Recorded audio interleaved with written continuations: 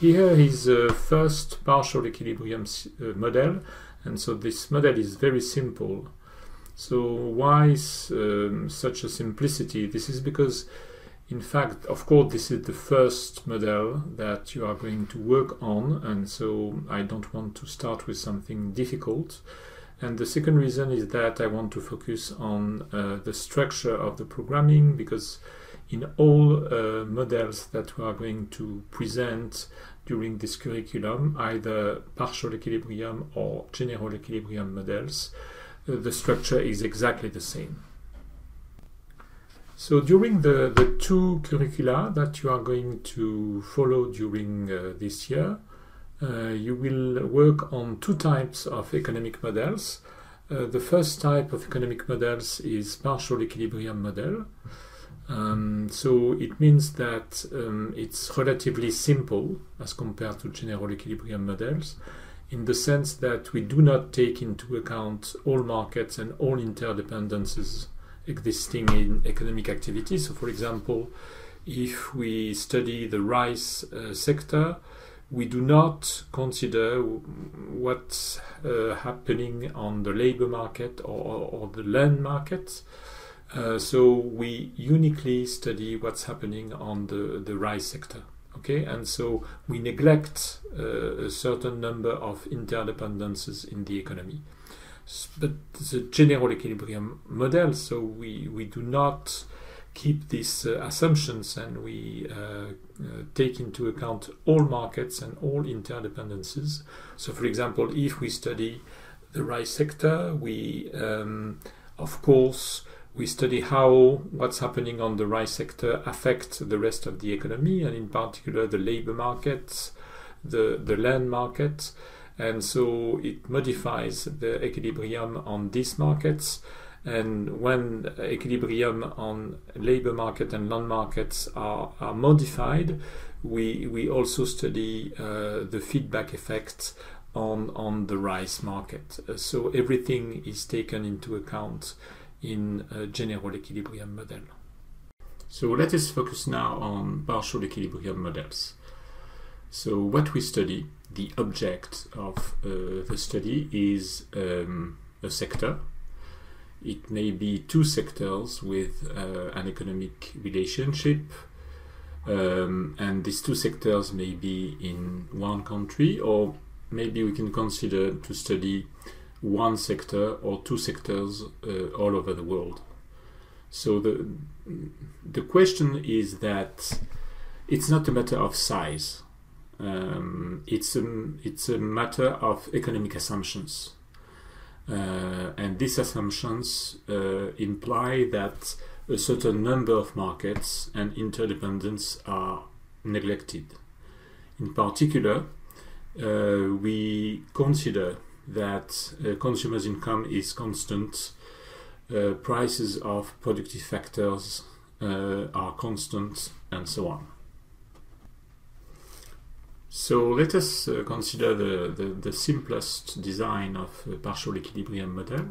So this is one sector in one country, and I take the example of rice in Senegal. So this is our object of study. So if we consider the plane consisting of quantity on the horizontal axis, and the units are tons of rice, and the vertical axis, which is the price of a ton of rice, and we can consider that the monetary unit is franc CFA or whatever, US dollar or euros, but I consider here franc CFA. So if you ask yourself what is the factors determining the production of rice, you may think, and I think it's right, you may think that the productions of rice depends on its price, of course, but also on price of many inputs, and so it depends on the price of land, the price of machines, the price of fertilizers, and so on.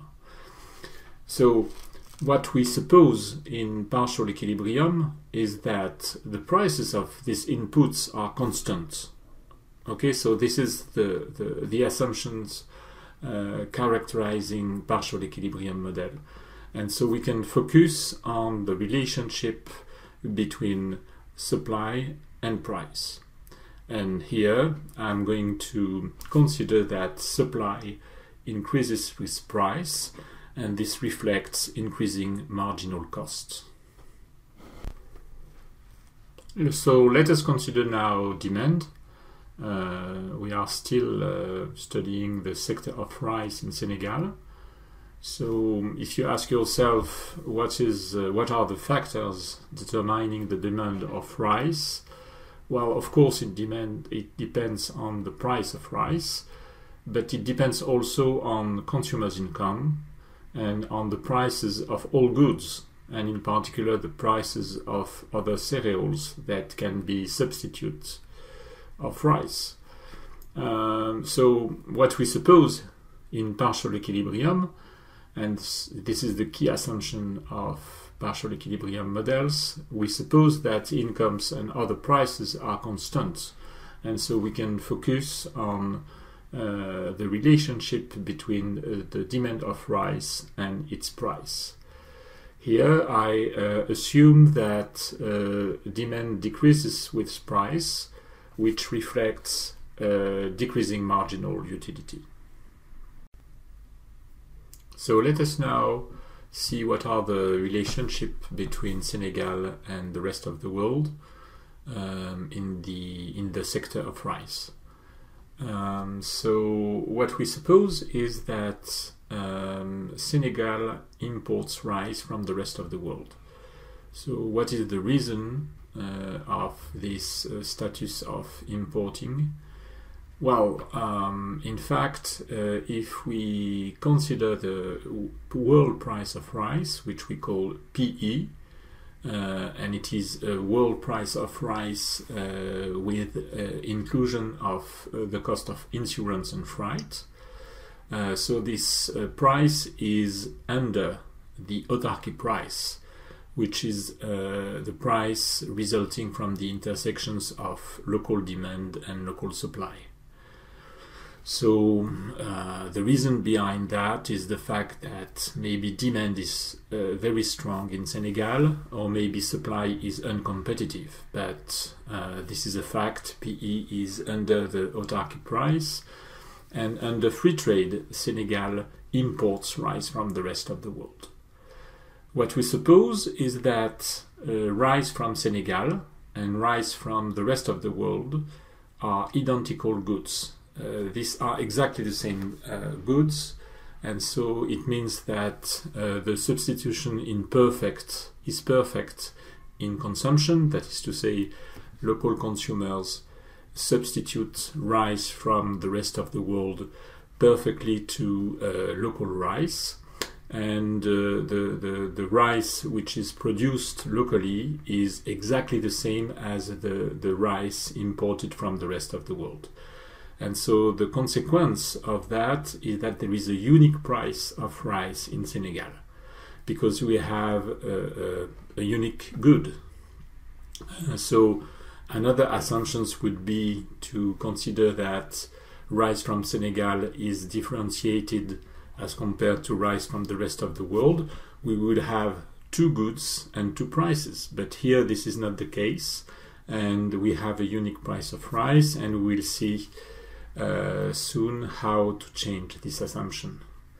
So Senegal applies an import duty on the importation of rice from the rest of the world, and even under this import duty, Senegal imports rice. Okay, so this import duty is defined in percentage, so this is an ad valorem import duty, and so the local price of rice is P, which is equal to PE, the world price, multiplied by 1 plus T, which is the ad valorem import duty.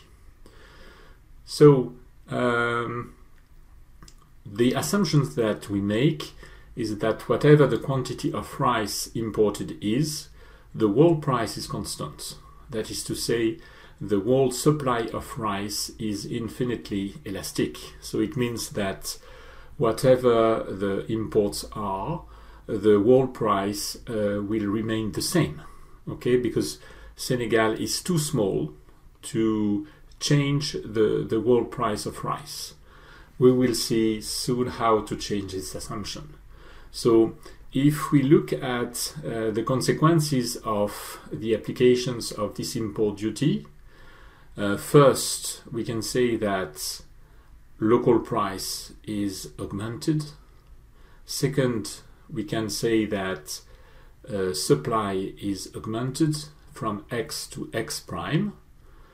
And finally, we can say that consumption is reduced from D to D prime. And so this is because local price is increased, and so consumption is decreased. So let us remind the basics of partial equilibrium models. So we designed a model adapted to a specific sector, or maybe 2 or 3 sectors related by a specific economic interconnection. And maybe this is worldwide or specific to a country. But the most important point is that we do not take into account the equilibrium on all markets, and so we think everything else being constant. Okay, so that's the very basics of partial equilibrium models. And so in particular we suppose that there are other prices which are constant. Maybe it's prices of productive factors or prices of substitutes, complements, but there are other prices that we suppose are constant. And the same for consumers' income. We suppose that consumers' income is constant. So let us try now to write the mathematical model. So we are going to specify a few equations, but we need first some symbols, some marks, some notation. So we call XS the supply of rice in Senegal, XD the demand of rice in Senegal, P is the local price of rice in Senegal, PE is the world price of rice, MD is the import demand of rice by Senegal. So it means that it is the quantity of rice that Senegal is willing to import. And MS is the import supply by the rest of the world, which means this is what the world is willing to export to Senegal. So let us write right now the model. So the model consists in 6 equations. So the first equation is a supply function. It is P is equal to AXS plus B. So it's relations between the local price and the supply, the local supply. And the functional form is a linear relation. You remember the graph. The second relations is the demand function, so it is P is equal to minus C multiplied by XD plus D, and so it's a linear relations between P, the local price, and the local demand XD. The third equations is the definitions of import demand. So it's excess demand, so it is MD is equal to XD minus XS, the demand minus supply. The fourth equations is what we call the small country assumptions, which means that Senegal is too small to affect the world market, so it means that the world price of rice is constant, whatever the quantity of imports demanded by Senegal is. So it's PE is equal to PE0, PE being a variable, but PE0 being a parameter. So we will call it, in fact, an exogenous variable. So it means that it cannot vary within the model. It is the modeler that decide exogenously to the model to change this value of PE0. The fifth equation is MD is equal to MS, so its import demand is equal to import supply. The sixth equation is P is equal to PE multiplied by 1 plus T, so it is the relation between local price and world price, and the gap between these two prices consists in the ad valorem duty imposed by the government of Senegal. Of course, A, B, C, and D are positive constants. So we've got a partial equilibrium model with 6 equations. So we have to figure out the number of endogenous variables, that is to say variables which are determined by the model. I'm not talking about exogenous variables which are of which the value is selected by the modeler.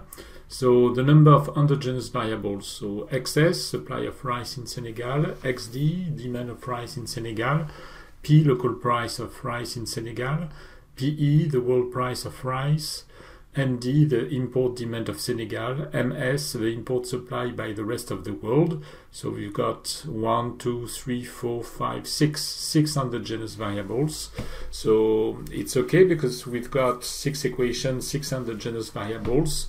The system is neither overdetermined nor underdetermined, so it's a square system, and we can find a feasible solution. So I would like to explain one important point. So we've got some flexibility here because we can reduce the number of equations and the number of variables. We could also augment the number of equations and the number of variables. And in fact, we would have exactly the same model. I'm trying to explain my point. So, for example, we can remove equation PE is equal to PE0 and replace the endogenous variable PE by the parameter PE0 everywhere. So it would mean that we've got a system of 5 equations and 5 unknowns, 5 endogenous variables. So it means that we would have exactly the same model. And in particular, we would have the assumption of a small country with constant world price. So the number of equations and the number of endogenous variables is flexible. Another illustration is M.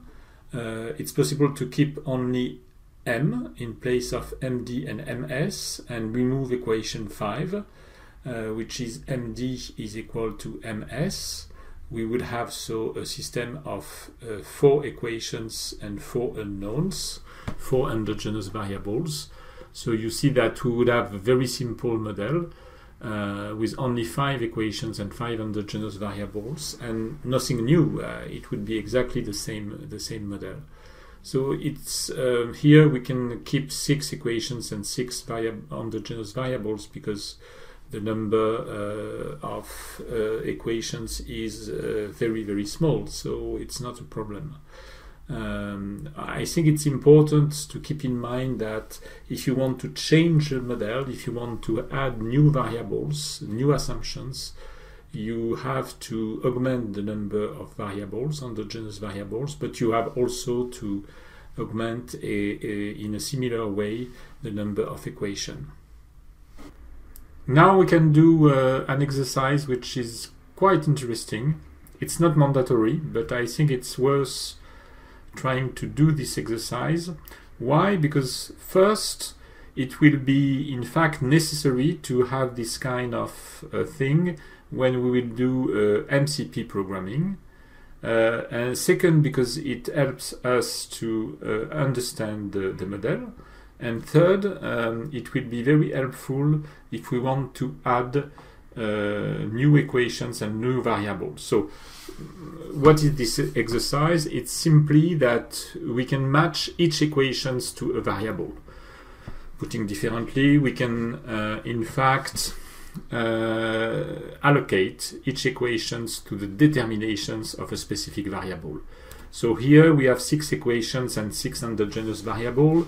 So I can allocate each equations to the determinations of one variable. So for example, equation 1, of course, it determines the supply, xs, because this is the supply function. Second, equation 2, this is the demand function, so it is determinations of xd.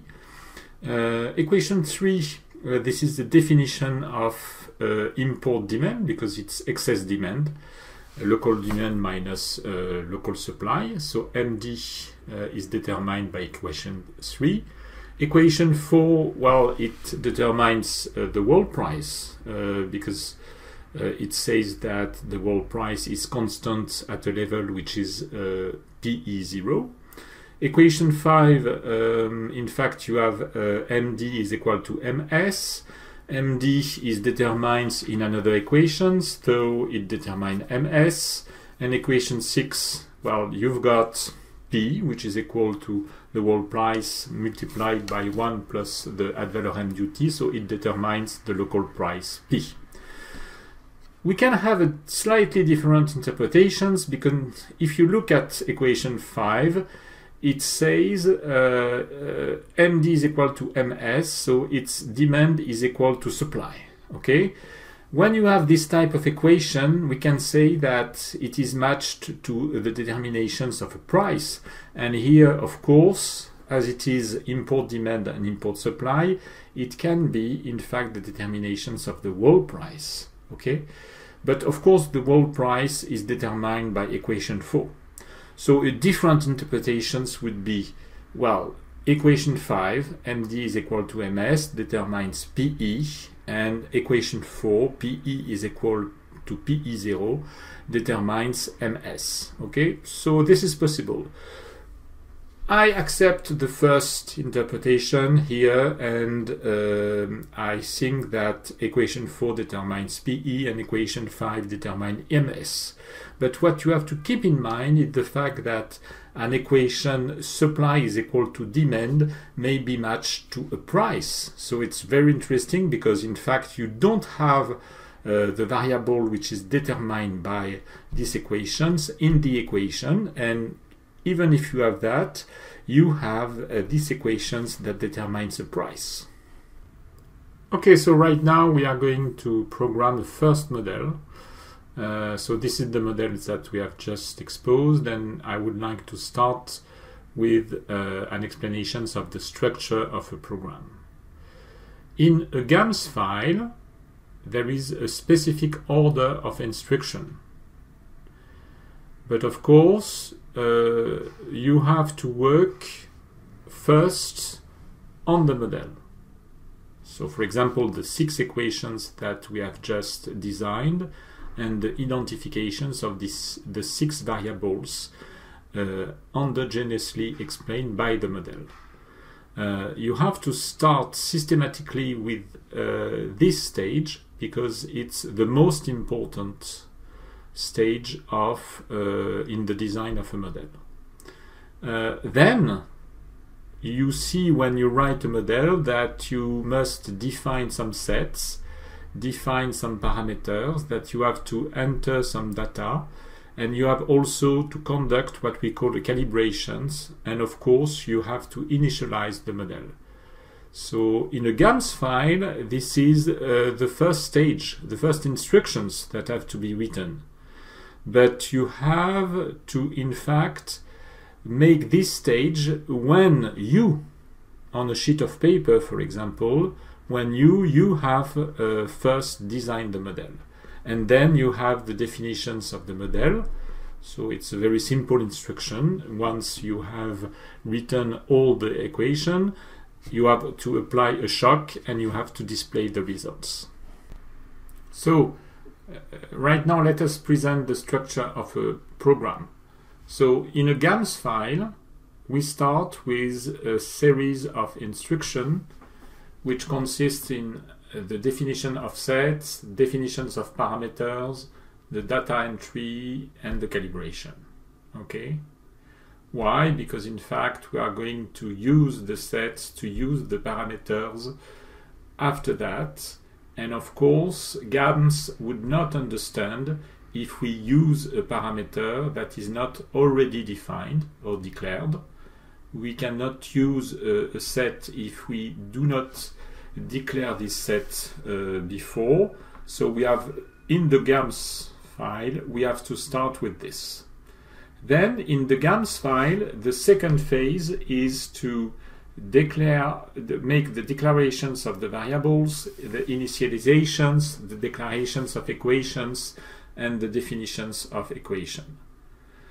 Then the third stage, you will see that we will have to define the model. We will have to make a solve without a shock. You will understand later on the implications of that and why we do that. Then we define the shock, then we make a solve, then we, in fact, we display results coming from the model and the shock. So this is the order that is, in fact, mandatory when you write a program under GAMS. But you, of course, I think, when you design a new model, please start with the model, that is to say, the second phase. Okay? So, in fact, it's very useful to start with the writing of the equation and the identifications of the variable, that is to say, in fact, the second phase. And when you write the model, you realize that you need some sets, you need some parameters, so you, in fact, understand what is the information that is needed at the beginning of the program.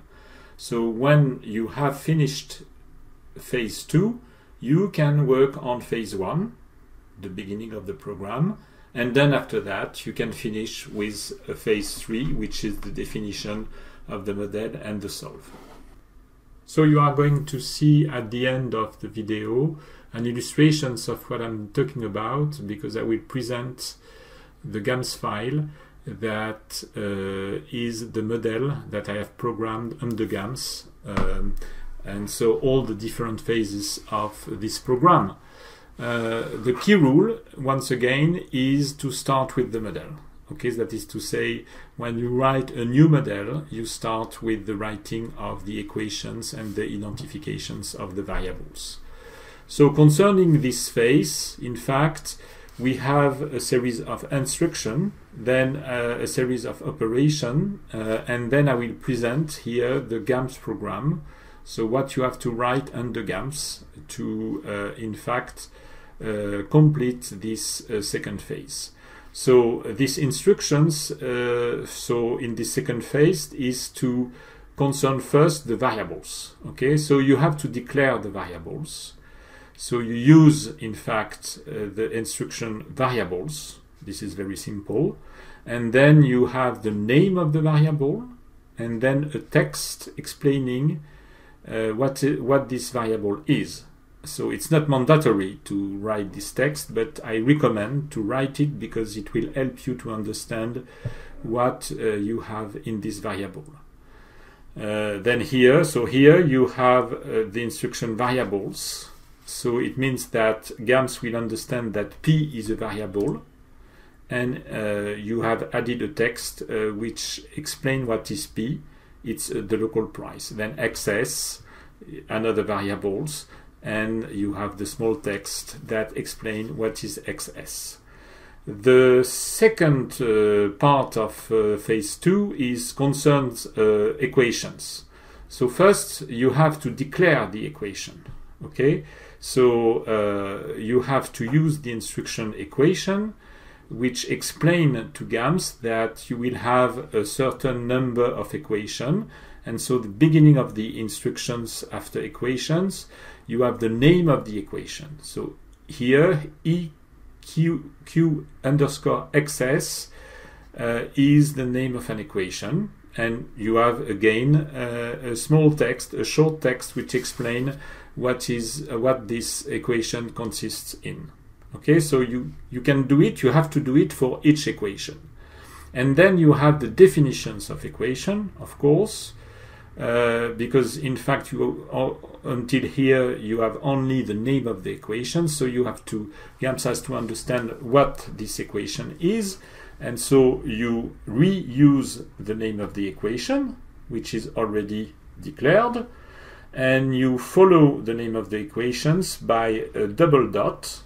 Okay, and so GAMS will understand that now you are going to define what this equation consists in. So this equation is P is equal to A plus B multiplied by XS. Two remarks at this stage which are really important. First, you do not use in an equation the sign equal to. You use equal, which means must be equal to. So it means that P, the left side, must be equal to the right side, A plus B XS. And second remark, you have to finish the instruction with a semicolon. So let's suppose that we have declared the equation, that is to say we have declared the name of the equation. So now we can write the model. So first equations, it is P must be equal to A plus B XS. So this is the supply, local supply. Second equations, P is equal to C minus D XD, which is the local demand. Third equations, this is relations between local price and world price. So the gap consists in the ad valorem tariff. Fourth equations, we have the small country assumption, which means that the world price remains at a constant level PE0. Fifth equations, which is the definition of the demand for imports, which is the excess of local demand over local supply. And then the sixth equations, which is an equalization between supply for imports and demand for imports. MS is equal to MD. So once you have written this model, you can first identify endogenous variables. They are P, XS, XD, PE, MD, and MS. Then you can identify exogenous variables. So these exogenous variables, so these are variables. They can change, but they change thanks to decisions of the modeler. So for example, you have T, which is not explained by the model, but which can change exogenously to the model. That is, it is decided by the modeler. And then you have PE0, which is a parameter. You can have a change in the world price of rice, and you can see how it affects the equilibrium in this sector in Senegal. And then you have an identifications of parameters. They are here A, B, C, and D. So we can give a new illustrations of what I have just explained. Once you have written the equation EQ underscore XS double dot, so P is equal to A plus B XS, so this is the supply function. You can deduce from this equation that you need before that to declare a parameter A, and then you have also to declare another parameter which is B. So concerning the variables, so this stage requires declarations and an initialization. I'm trying to explain this point. So here you've got 6 variables, endogenous variables, which are P, PE, XD, XS, MD, and MS. These are the variables, and they are declared with the instructions variables. Very simple. Do not forget that it has to finish with a semicolon. Before that, you have to declare some parameters that I'm going to call P0, XD0, XS0, PE0, MD0, MS0. That is to say, the name of the variables followed by 0. And of course, every time you can add a text in order to understand what you are talking about. And once you have done that, and once you have given a value to these parameters, to P0, XD0, XS0, PE0, and so on, you can initialize the variables. So you type P.L is equal to P0, semicolon. So it means that the current value of the variable P is equal to the parameter P0, and you have given a value to P0. So it means that you have given an initial value to the variable P. Same thing for PE, XD, XS, MD, and MS. So you need to give an initial value to these variables. So right now we can think about the beginning of the program. Once we have defined the equations of the model, the variables of the models, and we have conducted an initializations of the values of the variables.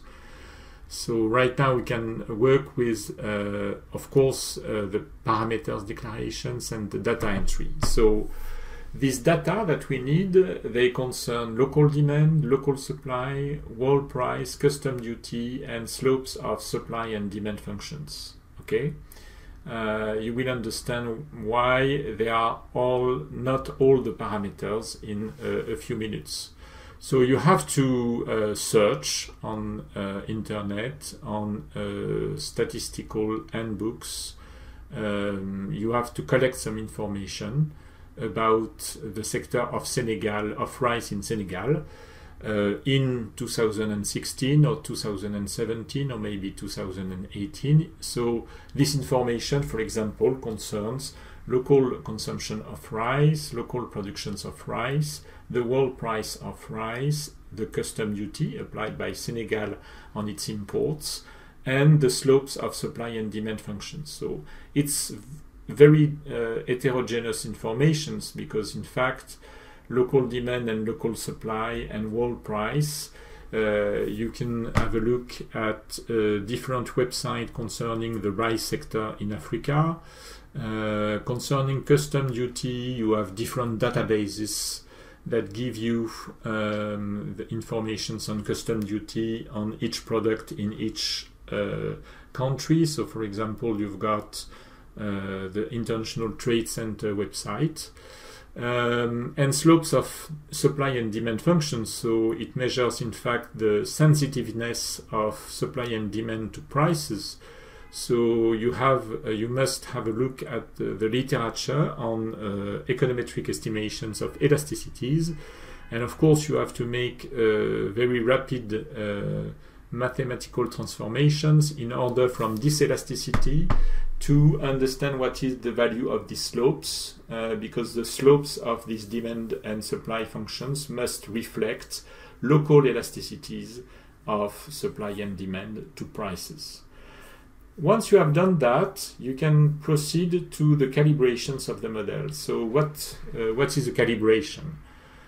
Calibrations, it's something which in fact is maybe the most difficult part of the model.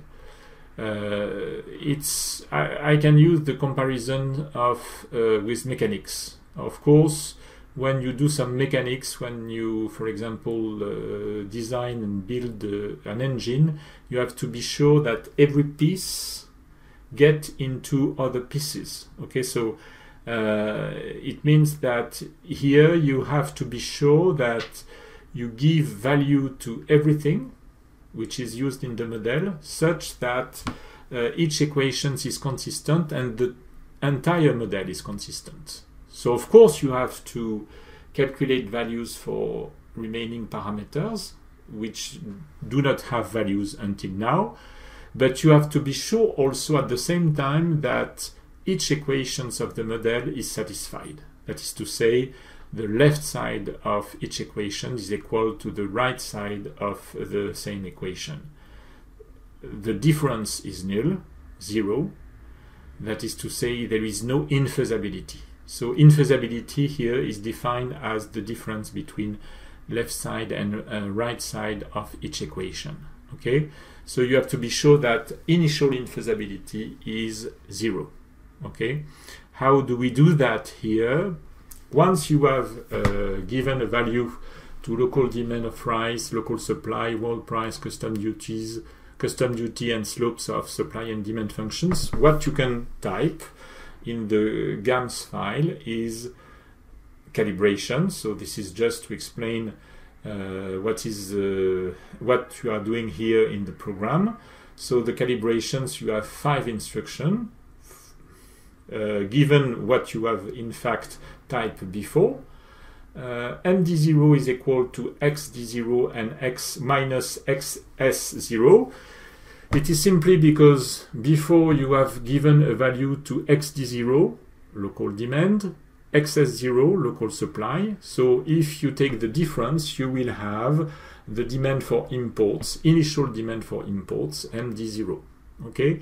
And so it means that once you have typed this instruction, and if you give to each variable an initial value which is MD0, XD0 and XS0, these equations will be satisfied. Second instruction, this is MS0 is equal to MD0. This is another equation of the model. So you just gave a value to MD0, so you can give a value to MS0. Okay, this is in fact logical, quite consistent. You remember that before that you gave a value to PE0, the initial world price, but also T, which is the ad valorem duty. So you can give a value to P0 because in the model you have an equation which is P is equal to PE multiplied by 1 plus T. So you can here type P0 is equal to PE0 multiplied by 1 plus T. And if you give the value P0 and PE0 to the variables P and PE, you will be sure that this equation is satisfied. The left-hand side is equal to the right-hand side. Then you have the demand and supply function. So, in fact, you know you already gave value to P0, XD0, and D, which is the slope of the demand function. So you can use all this information to give value to C. You can write C is equal to P0 plus D multiplied by XD0. So with typing this, you are sure that you give value to C, and also that in fact the equation will be initially satisfied, the equation consisting in the demand function for rice. And then you make the same thing for A, and you have in fact a new parameter which has a value, and you have also this equation of supply functions which is satisfied. So you are sure at the end of the calibration that every parameter has a value, and you are sure also that every equation is satisfied. There is one remark I want to make, but maybe you understood already this point, the fact that you have a specific order in the calibration, because for example here you give value to P0, then you give value to C. You cannot do, in fact, you cannot start with C, then P0. Why? Because in C you need to have a value for P0. Okay, so you must start with P0, then C. If you start with C, okay, then once you will give a new value to P0, in fact, C will be no more equal to P plus dxd. Okay, so this equation will no more be satisfied. So be very careful with the order of the calibration. because it has to be consistent in order to be sure that at the end of the calibration, every equation is satisfied. So now let's proceed with the end of the program. First, we have to deal with the definitions of the model, because of course we have declare and define the equation, but we didn't define the model itself. So in fact we have to explain what are the which are the equations which are included in the model.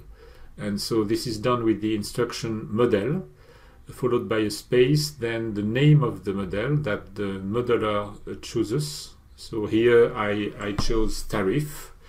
Then between two slash, you have to type the name of all the equations separated by a comma, or if all the equations that are declared and defined in the present file, if they all belong to the model, you can simply just type all, and finally you have a semicolon. Then what we do is that we make a solve, okay? And of course you noticed that there is nothing between the definitions of the model and this first solve. So in fact we do a first solve just to check that initial infeasibility is 0 or close to 0. And so it means that just after the instruction model we type an instruction which is solve tariff. And in fact we use CNS because it's a solver which is adapted to square system. Again we finish these instructions with a semicolon. And then we implement a shock. So here the initial tariff is 0 and I change it for 20%. So it means that for a tariff of 0, when the variables are initialized on the initial value of each variable, we've got an infeasibility which is 0.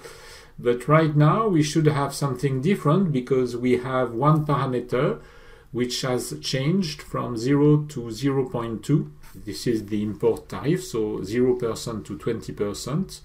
So we type t is equal to 0.2 and then we ask for a new solve, and of course we should have an initial infeasibility which is different from 0, and we will have the solver that will find a new solution for the endogenous variable.